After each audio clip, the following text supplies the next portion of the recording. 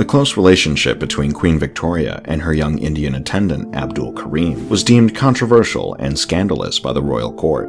After the Queen passed away, the family evicted Karim from the home the Queen had given him and deported him back to India.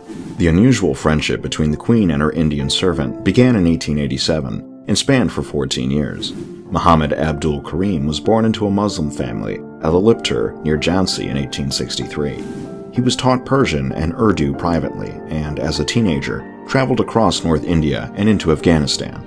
He eventually secured a clerk position at a jail in Agra, one where his father and the brothers of his soon-to-be wife both worked. It was there that Karim was handpicked to serve the somewhat recently christened Empress of India, Queen Victoria. Victoria took a great liking to Karim and ordered that he was to be given additional instruction in the English language. By February 1888, he had learnt English wonderfully, according to Queen Victoria.